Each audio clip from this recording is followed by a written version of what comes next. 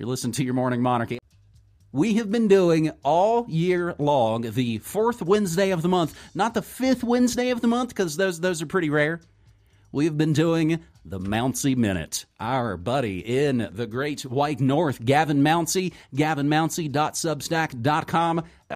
Since January of this year, we have been doing a monthly installment called the Mounsey Minute, where our buddy Gavin Mounsey talks about recipes, talks about making food for yourself, talks about gardens, talks about doing it all.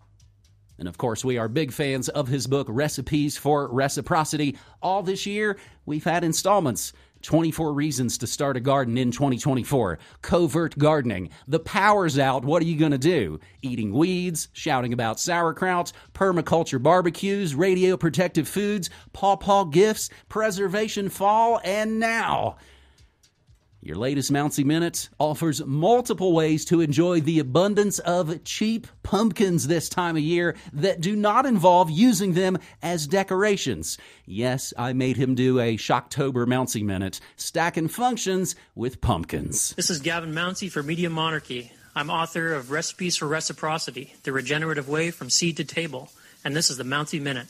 Hey everyone, autumn's here. The leaves are changing color, nights are getting cooler, and Halloween's just around the corner. And you know what that means. Pumpkins, pumpkins everywhere. So this week we're going to be talking about stacking functions with pumpkins. Now for anyone out there carving pumpkins, don't let those pumpkin seeds go to waste. Those things are nutritional gold. They're packed with vitamin K, phosphorus, manganese, magnesium, iron, zinc, copper, antioxidants, vitamin B2, potassium, and folate. Not to mention a significant amount of protein. Due to the high amount of vitamins, minerals, and antioxidants that are present in pumpkin seeds, they offer a range of different health benefits, including, but not limited to, improving brain function, reducing the risk of certain cancers, improving prostate and bladder health, being very high in magnesium, which increases bone health and helps control blood pressure, improves heart health, lowers blood sugar levels, and last but not least, improves sperm quality. And by the plummeting fertility rates around the globe after all those genetic injections, you may have to repopulate the planet, so you better eat your pumpkin seeds. So one of the easiest ways you can enjoy pumpkin seeds, especially in the context of the time of year when there's prolific amounts of Halloween pumpkins available and tons of seeds being scooped out, is you scoop out your seeds, you wash them off in a strainer, put them on a baking tray, I toss them in some olive oil or coconut oil, I put a little bit of black pepper and salt on them, and I bake them on about 300 to 350 in the oven until they got a golden brown look to them, and then boom, you got yourself a nice snack you can enjoy for a couple weeks. Or you can actually go the distance and you can season them. So sometimes I like to mix in a bit of honey or maple syrup with the olive oil or coconut oil, and then add on some spices. I'll add in things like cayenne pepper, cinnamon, maybe a little bit of cloves. And then if you really want to go the distance, you could add something like cinnamon, cayenne pepper, and then drizzle some dark chocolate on them, and you got yourself some candied pumpkin seeds that are nutrient dense and otherwise would have been thrown away. Another recipe in my book that uses pumpkins is pumpkin soup. Another fun thing I like to do is stacking functions with pumpkins is after I carve out a medium-sized pumpkin, I use it as a baking dish, and I fill it with all the ingredients for shepherd's pie.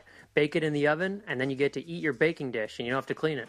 Another fun thing I like to do is take chunks of pumpkin and ferment it as one would do beans or cucumbers or cabbage to make sauerkraut in a salt brine with spices that add a nice flavor to the pumpkin flesh, like cinnamon, cloves, and onions.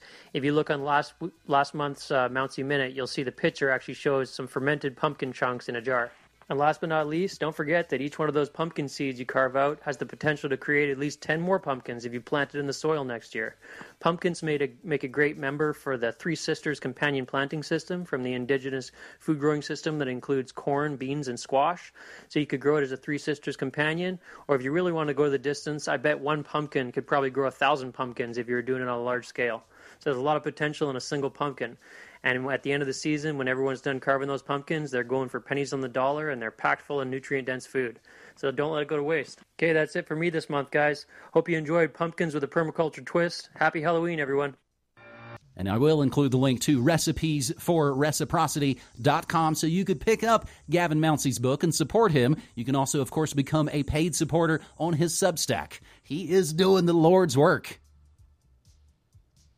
Stacking functions with pumpkins. A lot of responses in the Media Monarchy chats. The squirrels just about ate a whole pumpkin off our front patio. Wife and daughters think that's not very nice. I soak my pumpkin seeds to sprout them, gives them a little more nutrient action, dry them, then dehydrate or roast.